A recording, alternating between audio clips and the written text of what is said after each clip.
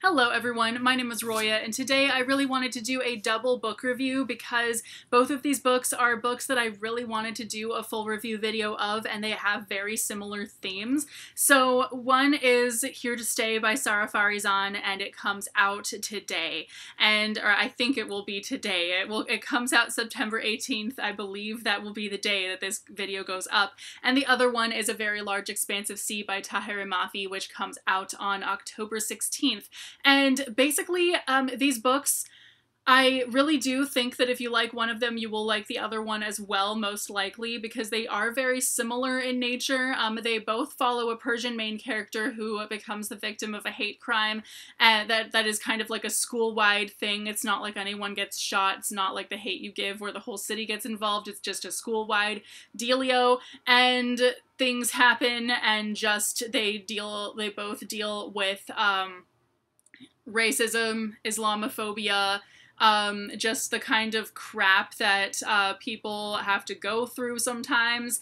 I would also like to preface this by saying that I am half Persian, and that is why I really wanted to read and review both of these books, and while I am not Muslim and I don't wear a hijab and I am very white looking, so because I am half white, but anyway, so I have not experienced racism and whatnot to the extent that a lot of people do. However, at the same time, I kind of did in a way, because I know that when September 11th terrorist attacks happened, my mom was profiled by somebody, and, you know, my mom doesn't sugarcoat anything usually. She, you know, tries to tell us what's going on. So Here to Stay is about a boy named Bijan, and he is half Arab and half Persian, and he is, and he kind of decides to help out some of his friends with a petition to change the school mascot, because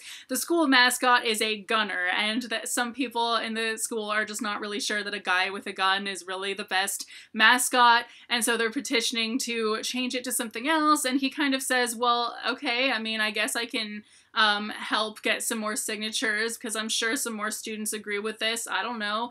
And then an email goes around to like everyone in the whole school that has him photoshopped onto a terrorist photo, and it says, hey, it's our new mascot. And so it sparks this whole thing that he just wants it to like blow over, but the parents, like his mom and like all the other parents and whatnot, just won't let it, because it's a problem and it's bigger than just him. And Sara Farizan's books, they always just give me this gut-wrenching feeling about, you know, because really nice, likable characters are put into these horrible situations, and it just makes me, like, my heart goes into my throat with suspense when I read her books, and this one was no different. It is so good. While it does not center around queer girls like her previous two books did, there are actually two queer girls in this, so that's really great. There's a lot of diversity overall. Love interest is Black, and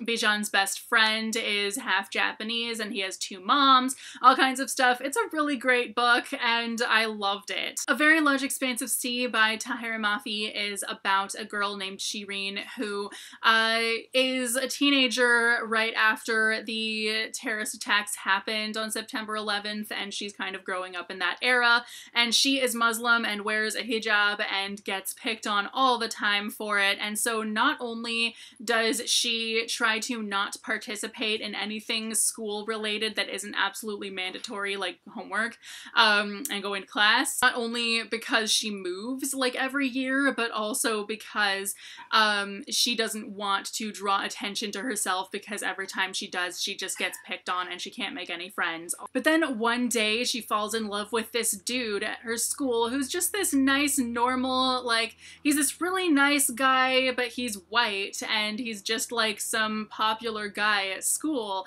and they really like each other, but they can't be with each other at all because the whole school gets all involved in their business, and even his basketball coach like corners her and says, break up with him now because otherwise I'll kick him off the team and I'll get him expelled, and it's just a messed up situation all around. So both of these books really examine what it means to be a Middle Eastern American in either era, either today's world or back when the terrorist attacks happened.